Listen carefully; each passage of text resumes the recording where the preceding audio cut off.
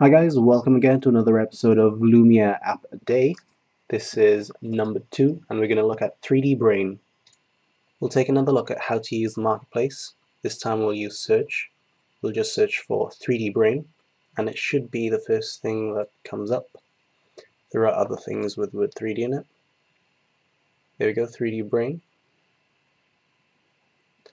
So click on this and like before you can check out the reviews, look at the screenshots. We'll just click install. Now, like before, you'll see it jump straight into your app list, and you can see the progress bar. This app is a little bit larger, so it'll take a little bit of time to install, so we'll just fast forward this bit, and it's almost done. This semester at med school, we're actually doing the brain, so this app has been quite useful. But if you like science or the human body in general, you might want to give this a go too. Okay, so we'll just start up this application. And you see you've got a 3D brain, which you can rotate 360 degrees.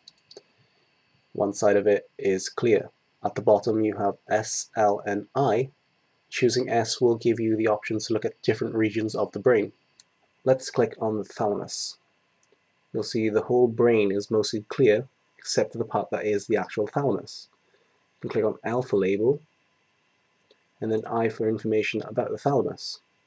So it's quite a good read here. We've even got some links for additional information on the thalamus. Let's see other regions of the brain. Basal ganglia. Let's take a look at that. Again, L, labels, pretty useful. And then I again for information.